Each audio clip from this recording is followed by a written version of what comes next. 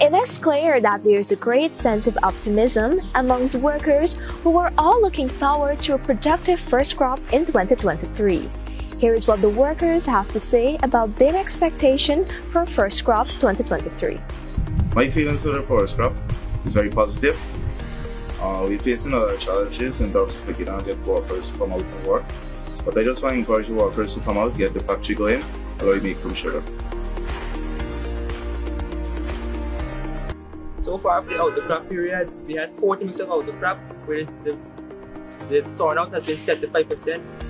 Due to the new crop coming out, the short crop, we had a major improvement and a higher vibe inside the atmosphere to achieve the target of 4,090 tons of sugar.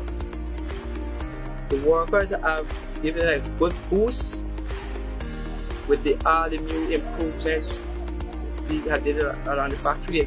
We hope to get a more efficient factory and achieve this target as soon as possible. We are expecting that we're going to have a successful crop. Joining hands with the workers, we know that we can make it, and we're also looking forward for incentive too. And I enjoy work with GuySuCo.